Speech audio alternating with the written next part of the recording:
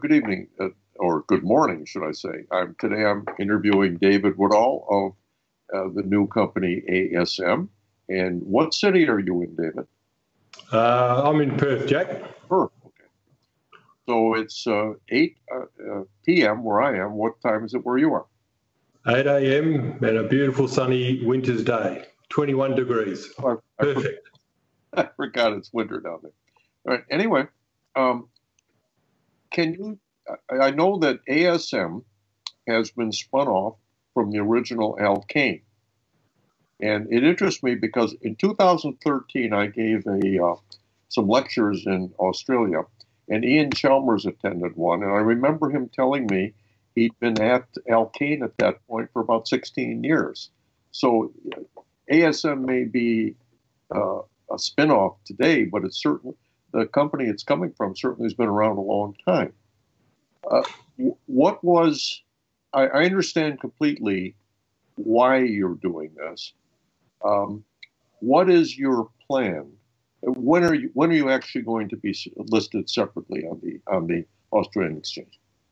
Okay, so last week we had the EGM with Alkane, where shareholders voted 99.95% approval to demerge. Yeah. And the rationale is very simple. The market likes to have pure plays. So Alkane, which initially started from oil and gas, went into rare earths, then into gold. It's going to be a purely gold-focused company, and ASM will be purely a strategic minerals company. Okay. And that should come. We will be listed as of the end of next week. And which strategic minerals will you be producing? We're fortunate with Dubbo. It's a polymetallic. So you've got zirconia, it's got rare earths, both heavy and light. So your neodymiums, praseodymiums, dysprosiums, and terbiums, neodymium, and also hafnium.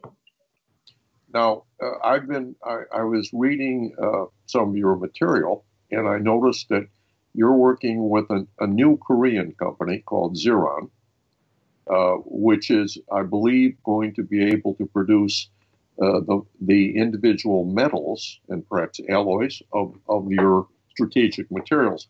And typically, zirconium, for example, metals are high temperature, very high temperature metallurgy, and that's normally very expensive and to produce, and there aren't that many companies that can do it.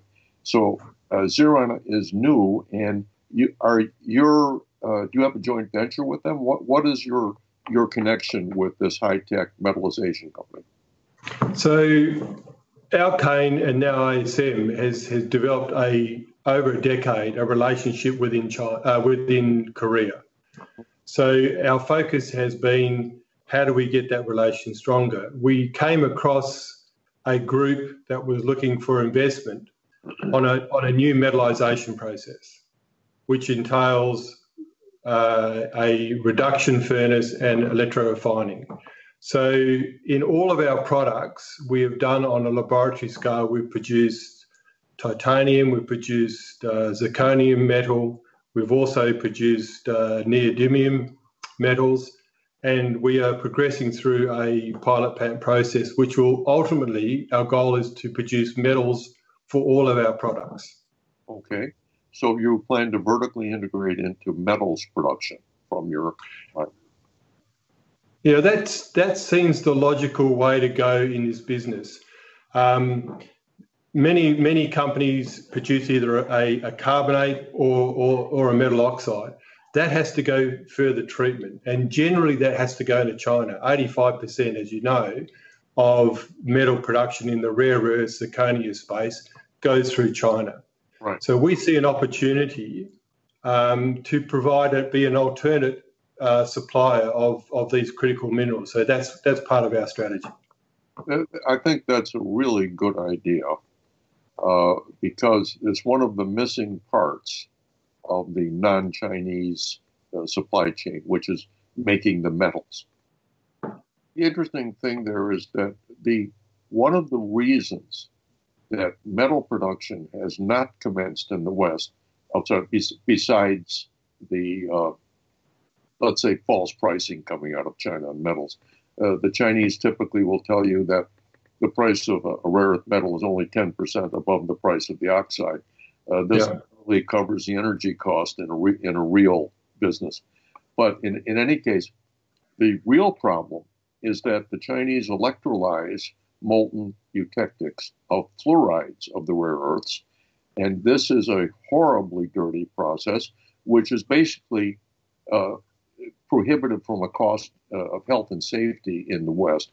And I know in the United States, no one wants to do this because they don't want to go through getting approved to produce hydrogen fluoride and fluorine gas as a waste. So I've heard of Xeron before, and I've paid a little attention. It looks to me like it's a much safer process, which is very important. And that's the difference. The excellent work with our South Korean partners is really, it's a game changer. Yes. So recently we released that we produced titanium metal, and we produced a titanium metal oxide. We did that with 45% less energy. Okay. The process that has been developed, and we've now got global licensing to manage with our joint venture partners in ZironTech, is a clean metal production. So as we progress that further, we will start talking a little bit more about it. But as you can understand, this is game-changing stuff, not only in terms of producing metal, but in terms of the environmental impacts of that production of metal. In the United States and North America, we have not too many, but some very highly specialized companies making zirconium metal, hafnium metal, and products. We have some making titanium, and we have none making rare earth metals. We certainly don't have a single company in all of these strategic materials. So I think that you're going to shake up the U.S. market, because I believe that you're going to be able to do this. And quite frankly, I believe that you may be the first into this market with rare earth metals not made in Asia. Yeah, look, I think that's part of the strategy. When you look at how a business operates, generally you want multiple suppliers to feed your supply chain. And to China's credit, they're vertically integrated. So when they sell their kilo of neodymium, instead of for $40 a kilo, they're selling it somewhere from $400 to $4,000 a kilo, but as part of an electric vehicle or some sort of renewable energy.